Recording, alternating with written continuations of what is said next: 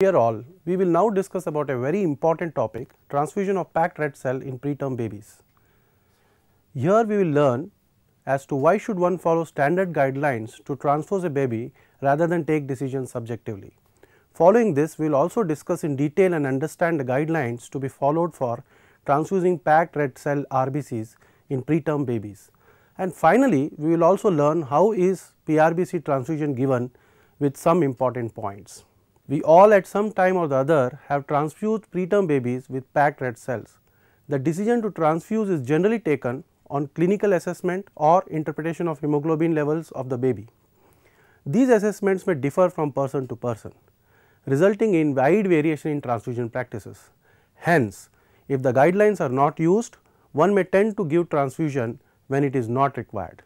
These unrequired transfusions may put the preterm baby at undue risk of complications, and these preterm babies are at higher risk for all complications compared to term babies. Hence, it is very important to always use standard guidelines for transfusing packed red cells in preterm babies. The slide now shows what guidelines we have to follow. The table in the slide describes the guidelines for transfusing the PRBC in preterm babies.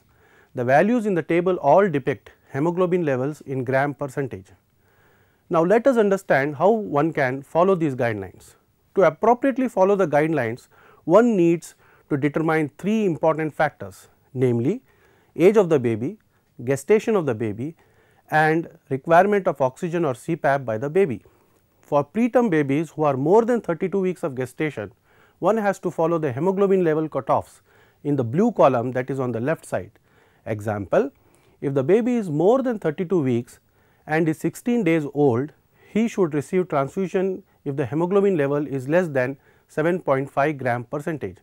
Similarly, if a baby is 3 days old, his cutoff for transfusion would be hemoglobin of less than 10.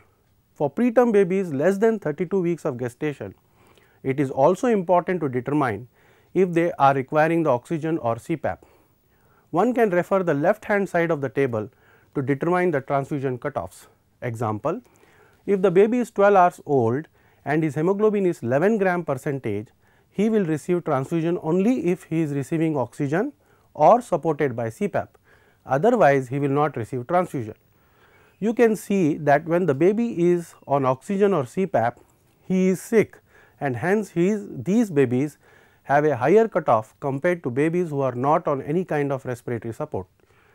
Hence, before taking a decision on transfusion in these at risk babies, one should always refer the chart. The same has also been provided as an annexure for your reference.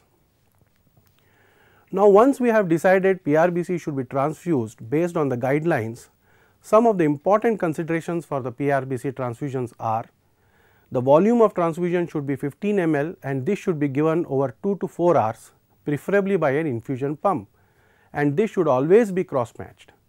Strict asepsis should be maintained while initiating and giving the transfusion. The baby may continue accepting feeds during transfusion unless the baby is hemodynamically unstable. It is generally advisable to stop the IV fluids while transfusing the PRBC unless the baby is being treated for hypoglycemia with IV fluids. In such a baby, a separate line for PRBC transfusion should be established. The furosemide should not be routinely used during transfusion. Thank you.